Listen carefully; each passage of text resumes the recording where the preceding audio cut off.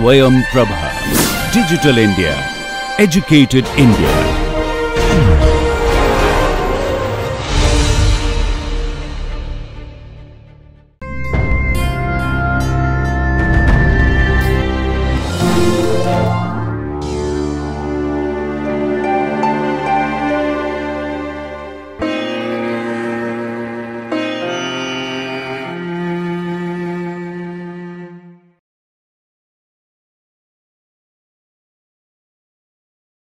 Good day to you. This is Dr. Gaurav Agnihotri, and today I am going to give a talk on the anterior triangle and its subdivisions, anterior triangle of the neck and its subdivisions. Well, the neck is a very fragile portion of the body, and it is an exposed part of the body, and it is supporting the weight of the overlying head. So, this is very much vulnerable to injury, and many vital structures are passing through the neck. So, damage to this area can be fatal also, and in case injuries take place in this region, one must be aware regarding the location of the different components here, because and proper awareness will only lead to proper intervention and can save the life of the patient. So, the neck is divided arbitrarily into two triangles. One is the anterior triangle and the other is the posterior triangle. The line of demarcation is essentially a muscle called sternocleidomastoid. So, as the name of the muscle itself is indicating, it is sternocleidomastoid. It arises from the sternum and the clavicle, and this muscle goes and gets attached to the mastoid process. So, if you see the lateral aspect of my neck from the mastoid process to the sternum and to the clavicle, my hand is now separating the anterior triangle from the posterior triangle. The posterior boundary of the posterior triangle is this muscle at the back called the trapezius. So, anterior triangle lies anterior to the sternocleidomastoid. Now, this region, the anterior triangle of the neck, is more important compared to the posterior triangle of the neck, because all the vital structures like the arteries, the carotids, the respiratory passage, that is all lying in relation to the anterior triangle as compared to the posterior triangle. So, the anterior triangle injuries are more important compared to the posterior triangle injuries. Also, the other clinical manifestations associated with the anterior triangle, there may be a swelling in relation to the anterior triangle. Now, this swelling may be a cystic swelling or it may be a lymph node enlargement. The fact is that more than 75% of lateral neck masses in patients older than 40 years are caused by malignant tumors, and the incidence of malignancy continues to increase with age. So, any swelling in this region has to be viewed with suspicion, particularly in persons who are older in age, because malignancies are common in this region. So, this region is important because of trauma, this region is important because it is prone to injury, and there may also be some other tumors associated with this region. For example, a carotid body tumor may be found in this region, or there may be a swelling in this region. Now, if there is a swelling in this region, one needs to ascertain whether it is a cystic swelling or whether it is a solid swelling, because the management in each case is different.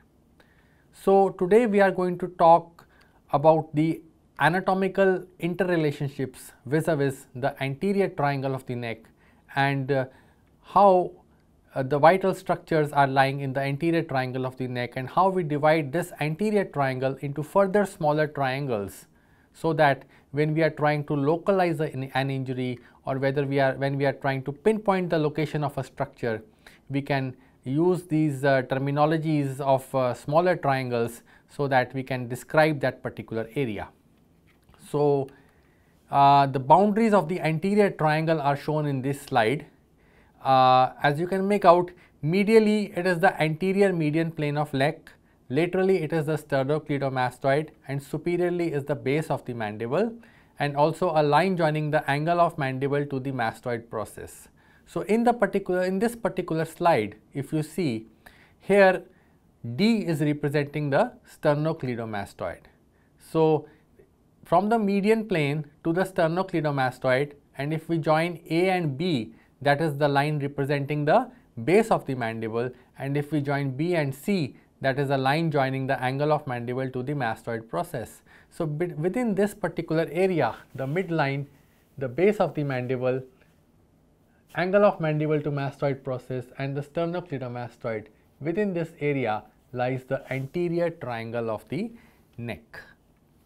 So this anterior triangle is further subdivided into smaller triangles, and the basis of division of this anterior triangle into smaller triangles is the digastric muscle and the superior belly of omohyoid. In this particular figure, you can see that anterior belly of digastric is there, posterior belly of digastric is there, and superior belly of digastric marked by E is there. So how we divide this triangle further into smaller triangles, that I will describe soon. So one of the triangles is the submental triangle. There is one submental triangle. So in our in relation to our mandible anteriorly, there is a fossa called the digastric fossa. So we have the anterior belly of digastric, which is represented by my thumb now, and the posterior belly of digastric, which is represented by my index finger. So if we take the base of the mandible into consideration, this particular area is representing the digastric triangle. My thumb is the anterior belly of digastric. The junction between both my fingers is the hyoid bone, and my index finger is representing the posterior belly of digastric.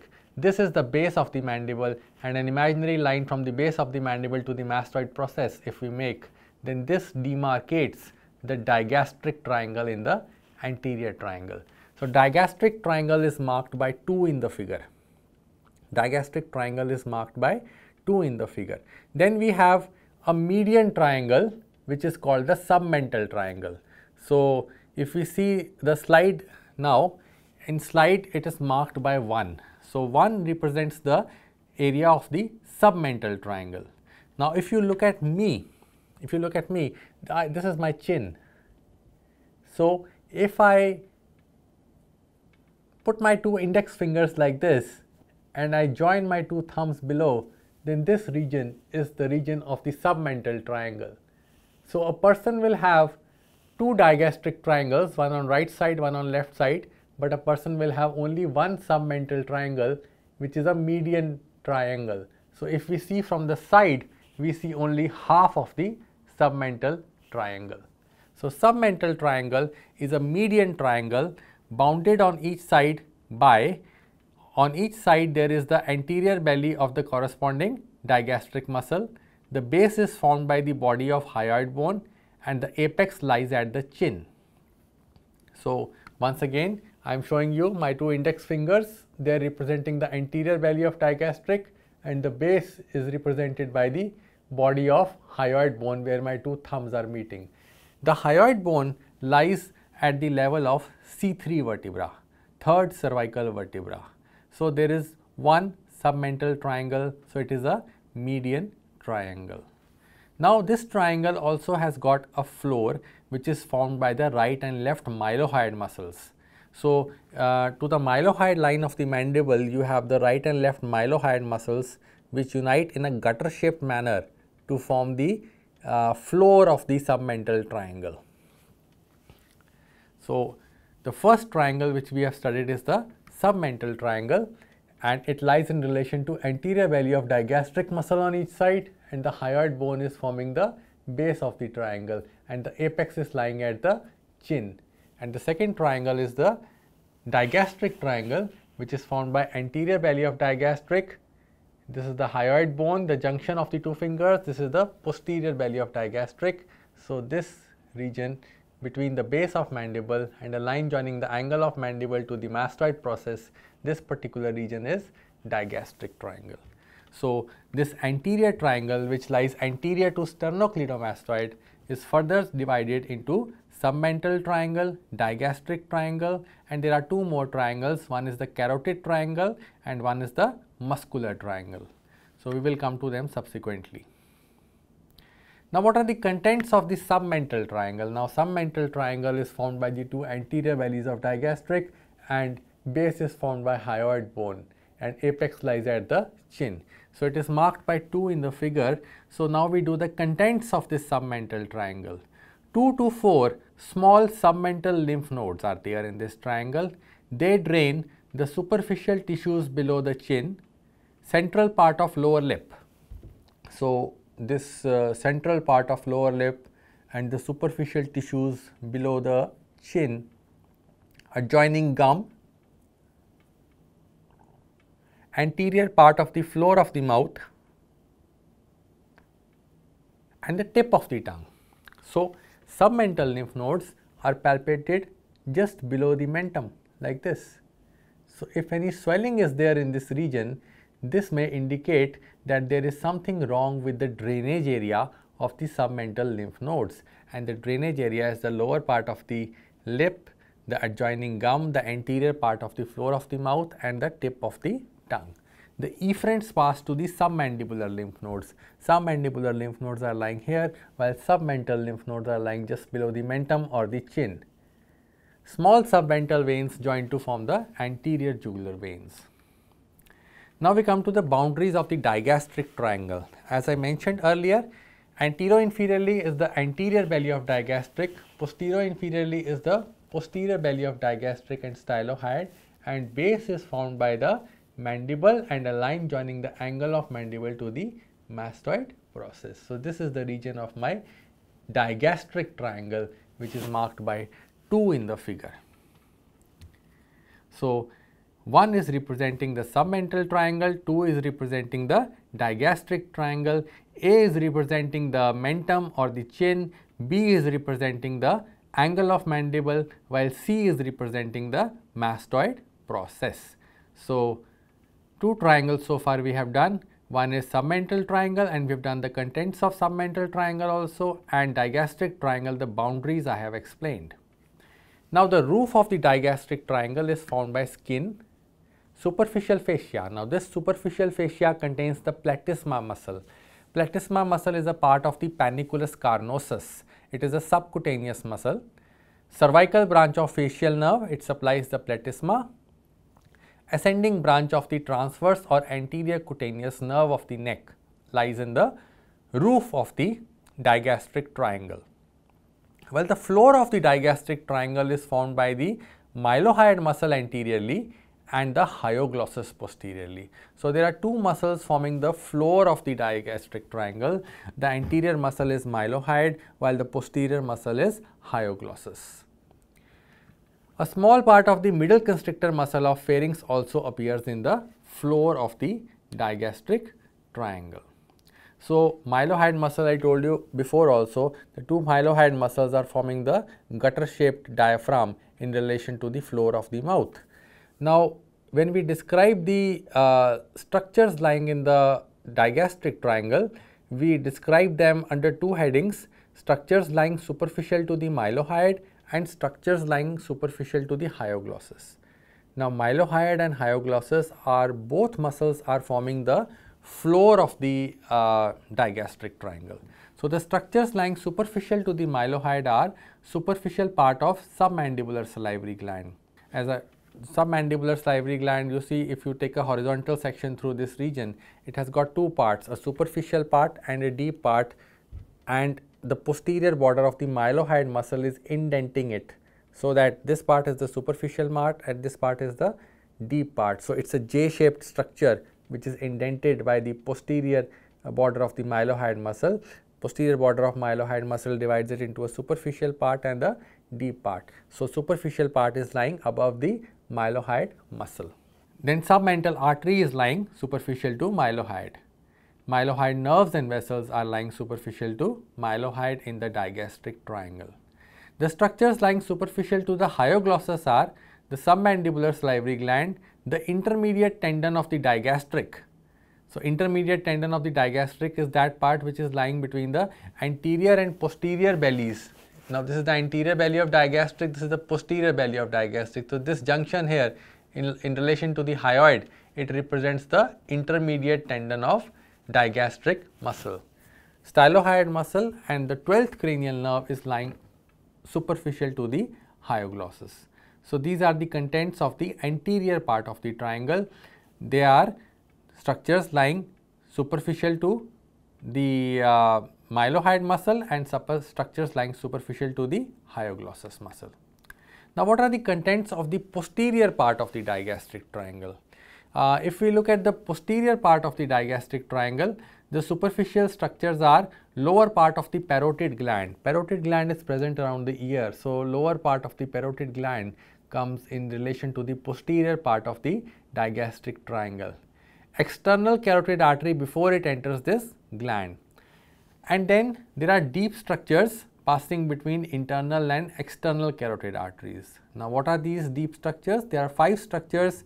One is styloglossus, stylopharyngeus, glossopharyngeus nerve, pharyngeal branch of vagus nerve, styloid process, and a part of the parotid gland. So, the deep structures, I repeat once again, are the muscles, 2 muscles, styloglossus, stylopharyngeus, the nerve, glossopharyngeal nerve, another nerve, the pharyngeal branch of vagus nerve, styloid process, and a part of the parotid gland. Now, submandibular lymph nodes, they constitute an important component of the digastric triangle. Now, what is the area of distribution of these submandibular nodes that we should try to understand? The center of the forehead, the nose, and the sinuses associated with the nose. What are the sinuses associated with the nose? Frontal sinus, maxillary sinus, ethmoidal air sinuses, inner canthus of the eye, upper lip, anterior part of the cheek, underlying gum and teeth, outer part of lower lip and teeth excluding the incisors, and anterior 2/3 of the tongue excluding the tip, which is drained by submental lymph nodes. So, this is the area of drainage of the submandibular lymph nodes. Now, the third triangle lying within the anterior triangle is the carotid triangle. So, if we try to see the location of the carotid triangle, on one side is the anterior border of sternocleidomastoid, on one side is the posterior belly of digastric. So, if this was representing the anterior and posterior, on one side is the posterior belly of digastric, on one side is the anterior margin of sternocleidomastoid, then this base is formed where my 2 thumbs are meeting. This base is formed by the superior belly of omohyoid. So, the carotid triangle is lying like this. This represents the posterior belly of digastric. This finger represents posteriorly the anterior margin of sternocleidomastoid, and my thumbs, they are representing the superior belly of omohyoid. So, you can see here posterior belly of digastric, anterior margin of sternocleidomastoid. I am moving the posterior belly of digastric out now, it goes in, anterior margin of sternocleidomastoid out now, goes in, and this is superior belly of omohyoid. So, this is the location of carotid triangle. This is important because you see in the figure the internal jugular vein, common carotid artery dividing into internal and external carotid arteries. All this lies in relation to the carotid triangle. So, this is a very important triangle where many vital structures are lying. So, once again I reiterate the boundaries of the carotid triangle: antero-superiorly posterior belly of digastric and stylohyoid, antero-inferiorly superior belly of omohyoid, and posteriorly anterior border of sternocleidomastoid muscle. The roof of the triangle is formed by skin and superficial fascia containing the muscle platysma once again, along with its nerve supply, the cervical branch of facial nerve. Another nerve there is the transverse cutaneous nerve of neck. Then investing layer of deep cervical fascia is also present in the roof. Floor is formed by 3 muscles: thyrohyoid, hyoglossus, and middle and inferior constrictor muscles of pharynx. Now, if you see the slide, I will show you how the floor of the carotid triangle is formed. Here E represents the thyrohyoid muscle, A is representing the constrictor, middle constrictor is represented by A, and B is representing the inferior constrictor muscle. So, this diagram is showing the structures forming the floor of the carotid triangle. So, arteries in this triangle, the common carotid artery with the carotid sinus and carotid body at its termination, internal carotid artery, external carotid artery with its branches. So, you see in this triangle you have got the common carotid artery which is represented by A, and it's dividing into external carotid artery represented by B and internal carotid artery which is represented by C. So, external carotid artery is giving the different branches, the first branch being the ascending pharyngeal branch, then medially, and then on the lateral side it is giving superior thyroid, then above it is the lingual, then still above it is the facial, on the medial side is the, so different branches of external carotid artery are there. So, this carotid triangle contains the vital structures. Then internal jugular vein, common facial vein draining into the internal jugular vein, a pharyngeal vein which may end either in the internal jugular or common facial vein, and lingual vein are also the contents of the carotid triangle.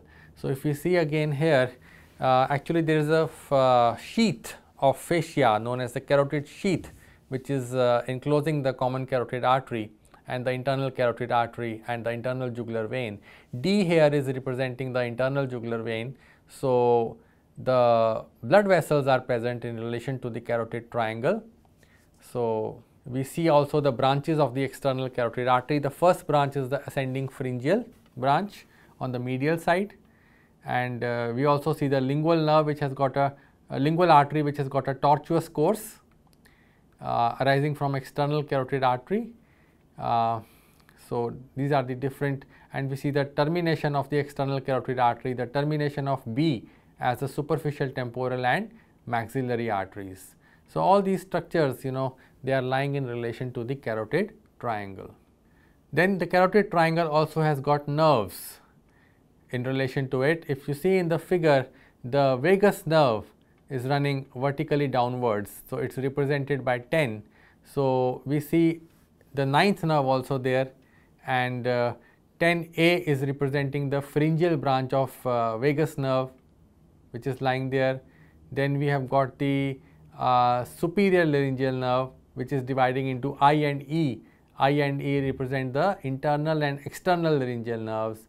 We have got the hypoglossal nerve, that is the 12th nerve, which is also lying in this carotid triangle.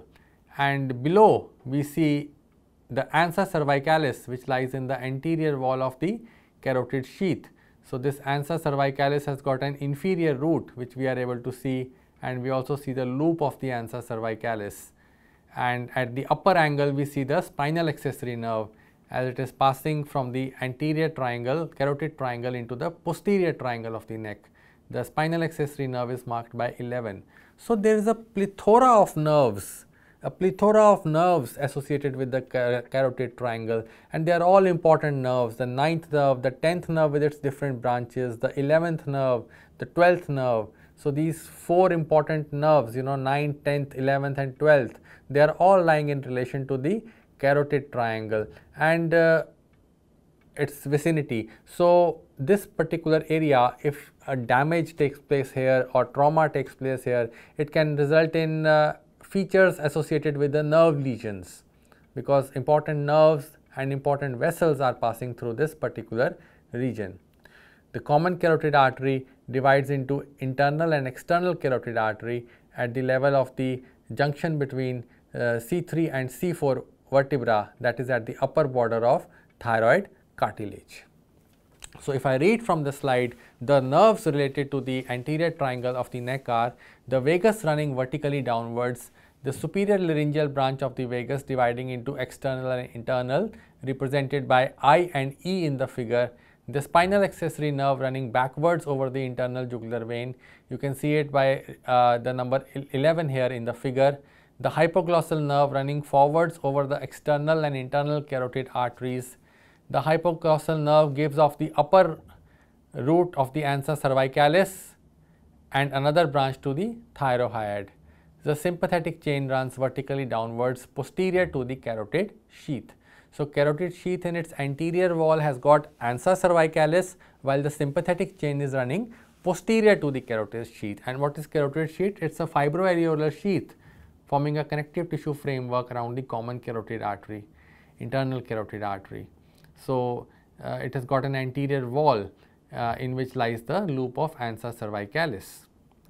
Then lymph nodes are seen in this region. The deep cervical lymph nodes are situated along the internal jugular vein, and prominent lymph nodes among these include the jugulodigastric node below the posterior belly of digastric and the jugulo-omohyoid node which lies above the inferior belly of the omohyoid. Now we come to the common carotid artery. The right common carotid artery is a branch of the brachiocephalic artery. The left common carotid is a branch of the arch of aorta. So these questions are frequently asked by the teachers in the examinations. Right common carotid artery, from where does it arise, and how is the origin of right common carotid artery different from the origin of the left common carotid artery? So the left common carotid artery begins in the thorax in front of the trachea, opposite a point little to the left of the center of the manubrium. It ascends to the back of the left sternoclavicular joint and enters the neck. So that is about the left common carotid artery. Now in the neck, both arteries have a similar course. So each artery runs upwards within the carotid sheath under cover of anterior border of sternocleidomastoid. At the level of upper border of thyroid cartilage, that is at the junction between C3 and C4 vertebra, the artery ends by dividing into external and internal carotid arteries. So in the figure here we see the external carotid artery lying away from the nerve, that is the 10th nerve, while the internal carotid artery lying towards the 10th nerve, and the internal carotid artery is giving no branch in the neck, while the external carotid artery is giving anterior branch, medial branch, posterior branch, terminal branches in the neck. Now carotid sinus. What is the carotid sinus? Termination of common carotid artery shows a slight dilatation known as carotid sinus. In this region the tunica media is thin but the adventitia is thick. So carotid sinus, what is the function of carotid sinus? It acts as a pressure receptor, what we call the baroreceptor, and it regulates the blood pressure. So that is the function of carotid sinus. Now carotid body is a small reddish brown structure situated behind the bifurcation of the common carotid artery.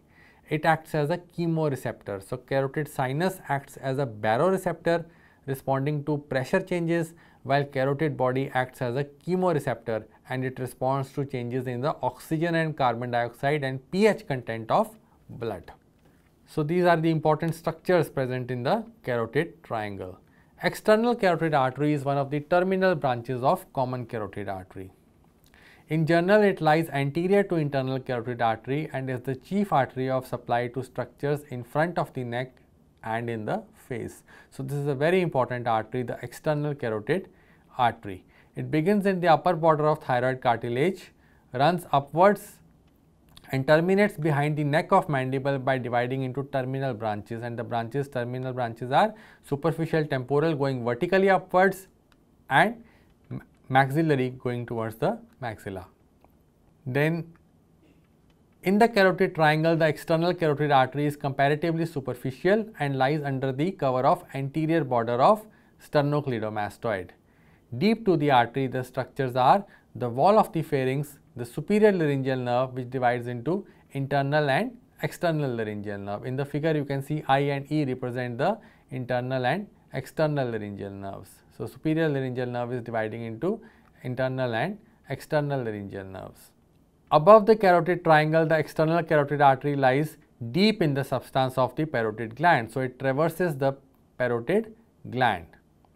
Now we talk about the other structures. The external carotid artery gives off 8 branches which may be grouped as follows. Anterior branch is called superior thyroid artery. So we can make out in the figure, just below the E you have got the superior thyroid artery. So first branch of external carotid artery is actually medial, that is the ascending pharyngeal artery, which is not shown in the figure. The second branch is the superior thyroid artery, which is just lying just below the nerve E in the figure. So, superior thyroid artery is there. Above it, the kinked lingual artery is there. It shows a kinking. So, still above is the facial artery. So, these are the anterior branches, superior thyroid, lingual and facial. They are in one direction only and they pass anteriorly.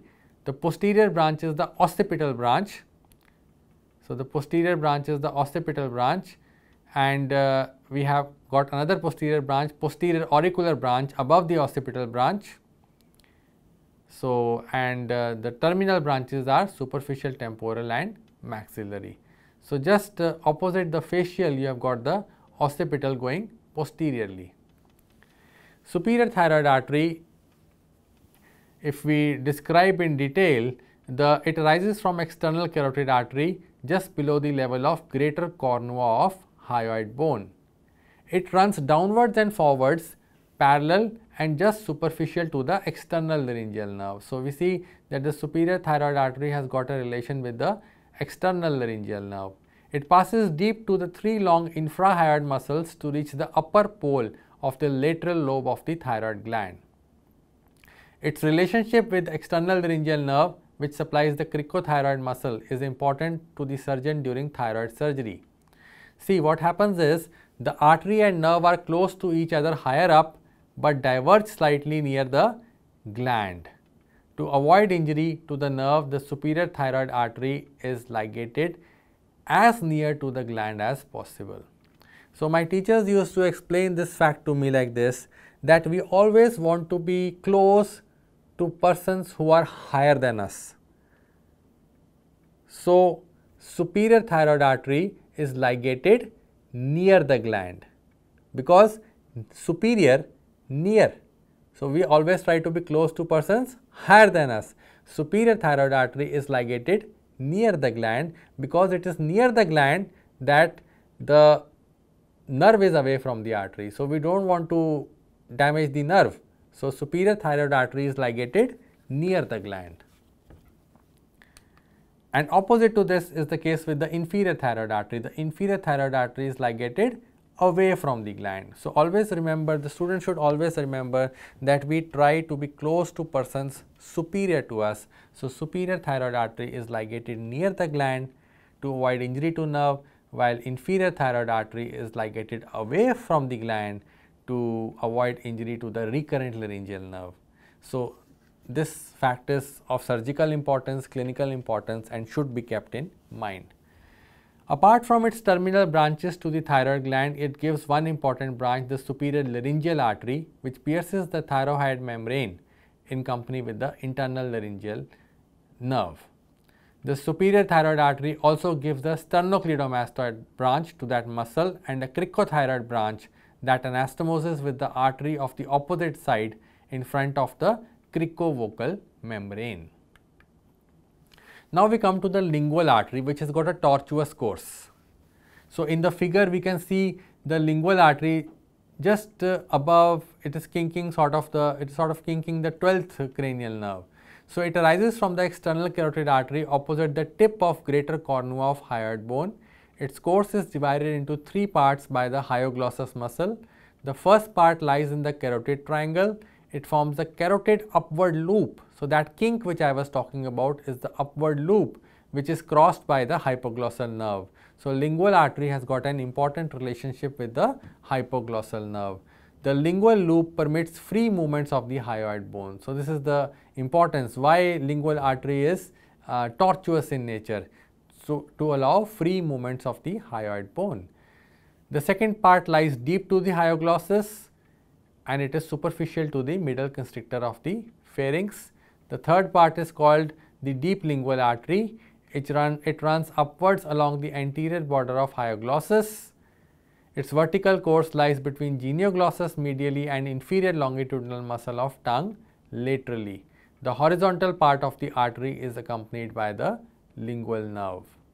Now, the thing is, during surgical removal of the tongue, the first part of the artery is ligated before it gives any branch to the tongue or to the tonsils. So, this point has to be kept in mind that tongue may be surgically removed in case of cancer. So, in that case, the first part of the lingual artery is ligated.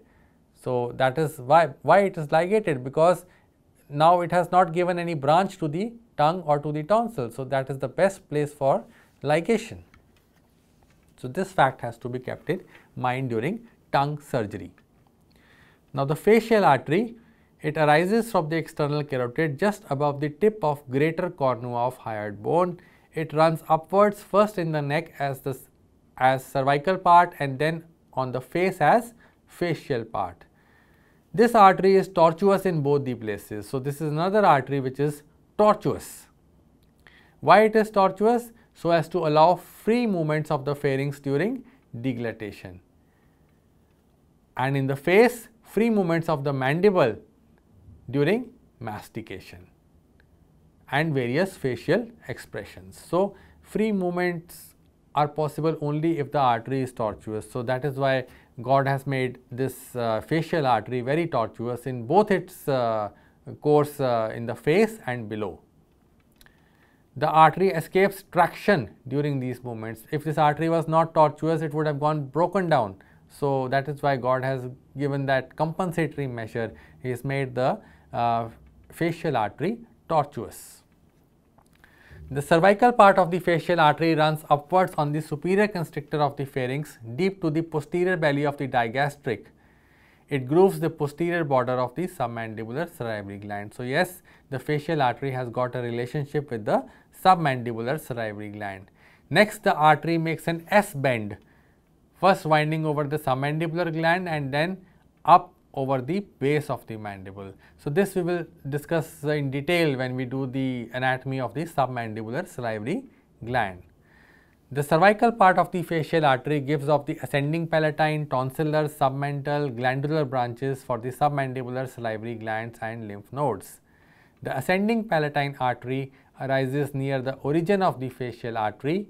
It passes upwards between the styloglossus and the stylopharyngeus, crosses over the upper border of the superior constrictor, and what does it supply? It supplies the tonsil and root of the tongue. Then the submental branch is a large artery which accompanies the mylohyoid nerve and supplies the submental triangle and the sublingual salivary gland. So that was about the facial artery, which is a tortuous artery. Now occipital artery is arising posteriorly opposite to the facial artery. So if facial artery is arising on one side, the occipital artery is arising on the other side. It is crossed at its origin by the hypoglossal nerve. In the carotid triangle, the artery gives two sternocleidomastoid branches. The upper branch accompanies the accessory nerve and the lower branch arises near the origin of the occipital artery. So that was about the occipital artery. Now we come to the posterior auricular artery. This one arises from the posterior aspect of external carotid just above the posterior belly of the digastric. It runs upwards and backwards deep to the parotid gland but superficial to the styloid process. It crosses the base of the mastoid process and ascends behind the auricle. So the posterior auricular artery then passes behind the auricle. It supplies the back of the auricle and skin over the mastoid process and over the back of the scalp. So since it is lying here, it is going to supply the back of the auricle, skin over the back of the scalp and over the mastoid process. It is cut in incisions for mastoid operations. Because of its location here, it needs to be cut whenever mastoid operations are to be done. Its stylomastoid branch enters the stylomastoid foramen and supplies the middle ear, mastoid antrum and ear cells, the semicircular canals and the facial nerve. So the posterior auricular artery is an important artery as it supplies the middle ear, the mastoid antrum, the ear cells, the semicircular canals and the facial nerve.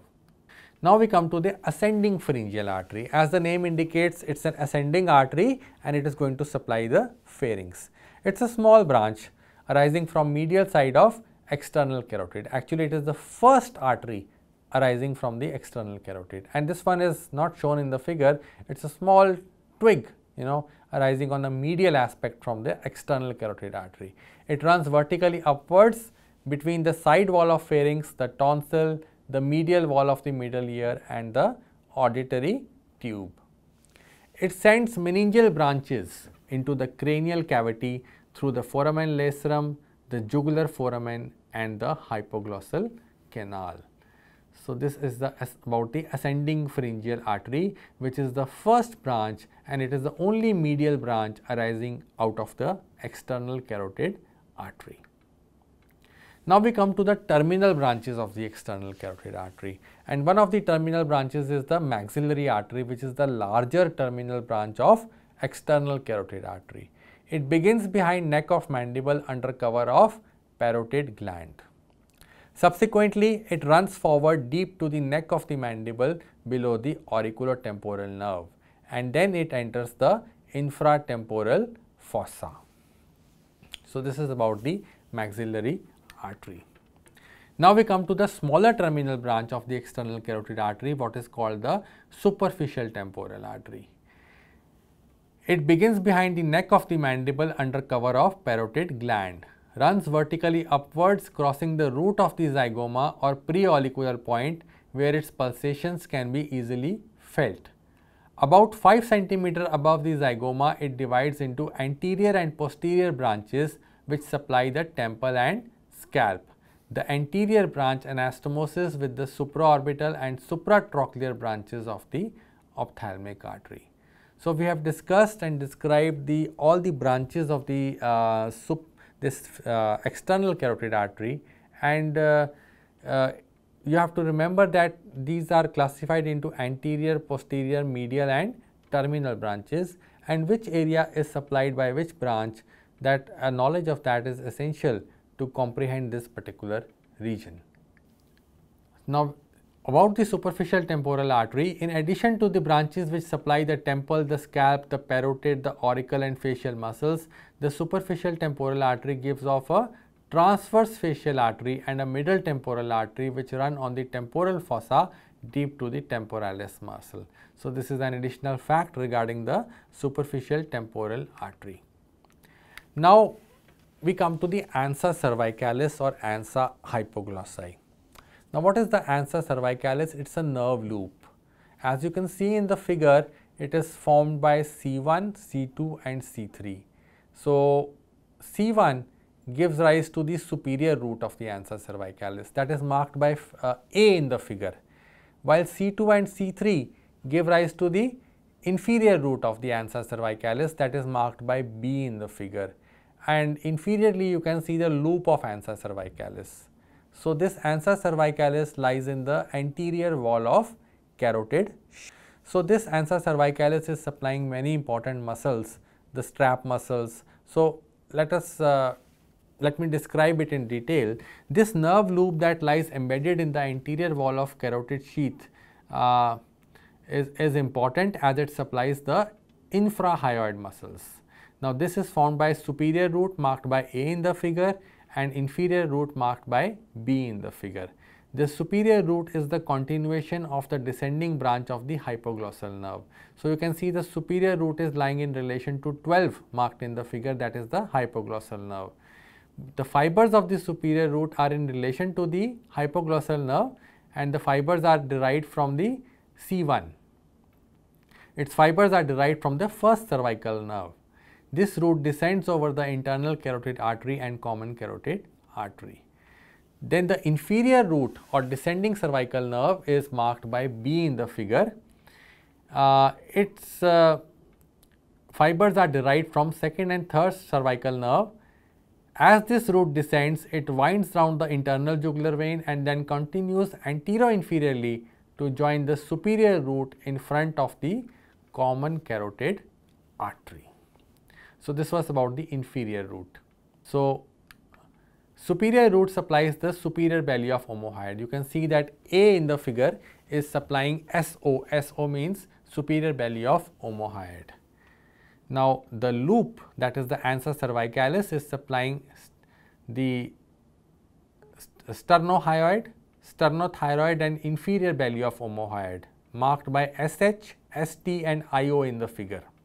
Thyrohyoid and geniohyoid marked by GH and TH in the figure are supplied by separate branches from first cervical nerve through the hypoglossal nerve. So, they are clearly demarcated on the left side in the figure. You can see GH and TH which represent the thyrohyoid and geniohyoid which are supplied by separate branches from the first cervical nerve through the hypoglossal nerve. Now, the last triangle in the anterior triangle is the muscular triangle. So, this muscular triangle has also got boundaries. Anteriorly is the midline. So, there are two muscular triangles, one on the right side, one on the left side. So, anteriorly is the midline, and then you have got superior belly of omohyoid and the anterior belly of sternocleidomastoid. So, my middle finger is representing this finger is representing the anterior border of sternocleidomastoid, while this finger is representing, the index finger is representing. So, this vertical line is representing the midline, anterior midline of the neck. So, this other index finger is representing the superior belly of omohyoid, and the middle finger is representing the anterior border of sternocleidomastoid. So, these are the boundaries of the muscular triangle, which contains the strap muscle. So, once again, the boundaries of the muscular triangle are anterior midline of the neck from the hyoid bone to the sternum, posterior superiorly superior belly of omohyoid muscle, and posterior inferiorly anterior border of the sternocleidomastoid muscle. So, this is the anterior triangle of the neck. So, in a nutshell, we can say that this anterior triangle of the neck is divided into 4 triangles: submental triangle, digastric triangle, digastric triangle, carotid triangle, and muscular triangle by the digastric muscle and its two bellies and the superior belly of omohyoid. So, this muscular triangle is marked by 4 in the figure. So, E represents the superior belly of omohyoid, D represents the sternocleidomastoid, A represents the chin, 1 represents the submental triangle, 2 represents the digastric triangle, B represents the angle of mandible, C represents the mastoid process. So, passing from the hyoid bone to the C is the posterior belly of digastric, passing from the hyoid bone to the chin is the anterior belly of digastric. So, this is how the 4 triangles are demarcated as subdivisional triangles in the anterior triangle of the neck. Now, what are the contents of the anterior triangle of the neck? The infrahyoid muscles are the chief contents of this triangle. These muscles may be arbitrarily regarded as forming the floor of the triangle. Now, what are the infrahyoid muscles? Sternohyoid, sternothyroid, thyrohyoid, and omohyoid. Their nerve supplies we have already discussed. Now, why is this anterior triangle important? So many important structures are there, and we have exhaustively studied them, because there is not a single structure you can ignore, because every structure has got a clinical importance, every structure is vital. So, 9th to 12th cranial nerves, they pass through this anterior triangle, the lymph nodes are there, and the blood vessels are there, carotids are there. So, we cannot ignore any structure, and so that is why this anterior triangle is important. There are swellings associated with the anterior triangle, and the swelling, if a swelling is there, then one should make out first of all whether it is a cystic swelling or a solid swelling. Now, cystic swelling, as you see in this figure, it may be due to fluid, it may be due to air, as in case of laryngocele. The fluid swellings may be due to cystic hygroma, thyroglossal cyst, or it may be a branchial cyst. Abscesses may be there. There may be blood in the swelling, as in the case of hemangioma or an aneurysm. So, I have described the cystic swellings in this particular slide vis-a-vis the anterior triangle of the neck. Now, this figure here is showing the carotid tumor. Now, carotid tumor or chemodectoma is located on the side of the neck where the carotid artery branches into smaller blood vessels to carry blood into brain. Carotid body tumors constitute 65% of head and neck paragliomas. So, this sort of an appearance in relation to the bifurcation of the common carotid artery represents a carotid body tumor or chemodectoma or paraglioma. Now, there may be lymph node enlargements in relation to the neck. Now, lymph node enlargements, particularly in older persons, they may indicate malignancy. A thing I want to say about the swellings here in the relation to the neck, the swellings which are painful are harmless, and the swellings which are painless, they can be very dangerous. So there is a paradox here. Swellings which are painless, one needs to go in for investigations because they are more likely to be malignant, while a swelling which is painful is more likely to be due to inflammation and is likely to subside with time. So more than 75% of lateral neck masses in patients older than 40 years are caused by malignant tumors.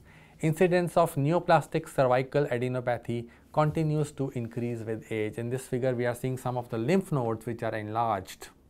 Now, dividing the neck into different trauma zones. We all study in medical colleges, we all have studied in medical colleges. I am teaching in a medical college, so every medical college has got an emergency wing. In that emergency wing, many cases of roadside accidents or trauma or stab injuries in the neck, they do come, and immediate resuscitation measures have to be taken, immediate treatment has to be done to save the life of the patient if possible, and for that purpose the neck is divided into different zones. Now here in this particular figure, we can see the sternocleidomastoid and we can see the different zones of the neck. They are the anatomical divisions of the neck, and in particular, these zones are important in relation to the anterior triangle of the neck, because anterior triangle of the neck, as you can see in the figure, is containing the respiratory passage. So without respiration we can't survive. So anterior triangle has got the carotids, so a lot of bleeding can take place, and due to hemorrhagic shock even death can take place. So anterior triangle is very important when injuries have taken place, so immediate steps have to be taken. So accordingly, the neck is divided into anatomical zones to assist in evaluation of neck injuries. Zone 1 extends from thoracic inlet to cricoid cartilage. So if this is my thoracic inlet, cricoid cartilage lies at C6 level, so this is zone 1. So any injury here in zone 1 between my two hands, this injury might be obscured because of the clothing and because of the trunk extending upwards. So injury may take place here, and the carotids may be injured here. Zone 2 extends from cricoid cartilage to angle of mandible. So it extends from cricoid cartilage C6 to the angle of mandible. So between my two hands here, this is zone 2. Now injuries in this particular region, they are visible, they are not obscured, and here you see the carotids particularly are liable to be damaged, the respiratory pathway is liable to be damaged, the trachea is lying here anteriorly, so vital structures are here. And then is the zone 3. Zone 3 is lying from angle of mandible to the base of skull. So this zone 3, here the nerve injuries are more common. The nerve injuries like 9th nerve, 10th nerve, 11th nerve, 12th nerve. So accordingly, depending upon the extent of damage and depending upon the zone in which the damage has occurred, one can evaluate the neck injuries and proceed with the planning of intervention which is needed to be done to save the patient. So today we have talked about the anterior triangle of the neck and its clinical repercussions. I know it was a bit of an exhaustive talk because so many structures are there in the anterior triangle of the neck. You cannot just arbitrarily divide the neck into different regions. You can say that okay, this is digastric triangle, this is carotid triangle, and not describe the structures in detail, because these structures are very important, very vital, and their life-threatening injuries can take place to these structures. So a comprehensive and thorough knowledge of the structures and the morphological subdivisions of the anterior triangle is a must while planning effective interventional therapy to save the life of the patient. And I'm going to thank you for sparing your time and being patient with me for this exhaustive class. I now am ready to sign off till the next time we meet again. Thank you, regards, bye and namaste.